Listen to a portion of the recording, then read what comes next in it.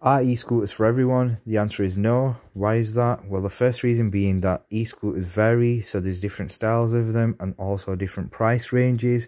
So with the price range and style variation and types, there's different brands.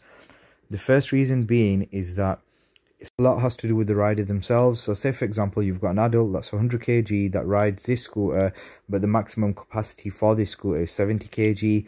This scooter is not going to perform the way it should do, so you'll get reduced speeds and potentially performance such as braking.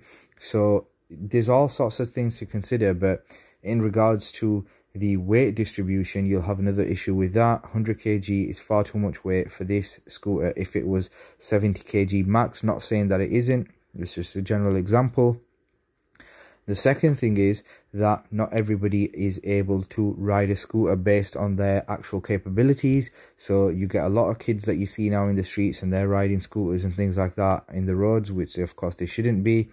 Not only is that dangerous, but then the question comes to mind, not everyone is able to ride an e-scooter because it is a motorized vehicle, right? It has an electric motor that spins the wheels, and it is technically still dangerous for somebody to ride an e-scooter that's not properly able, that hasn't had the training or hasn't been able to ride one. So is it for everyone? No, of course it's not.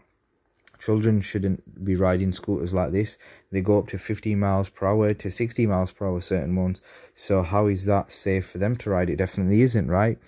The third thing is the fact that the price range, not everyone can afford an elite scooter which is over £1,000, right? So if you're opting to go for the lower tier, as we've mentioned, the weight distribution, the way that the scooter is designed, you might not be able to buy the one that you desire, and then you're left with a lesser version of the scooter that you thought you'd have. So there's some like knockoff copies of these particular scooters that you might see roaming around, but then again they may have faults and things like that. So are e-scooters for everybody? I personally don't think they are. There's a lot of ups and downs to them, especially if somebody gets caught riding one of these on a public road by a traffic officer, for example. Will they get penalty points on their license? I don't know. You can go ahead and research that. In my opinion, do your research before you actually invest in buying an e-scooter, because there's so many variants and so many different things to consider before investing time, money and effort into buying an e-scooter. So there you go guys, stay safe.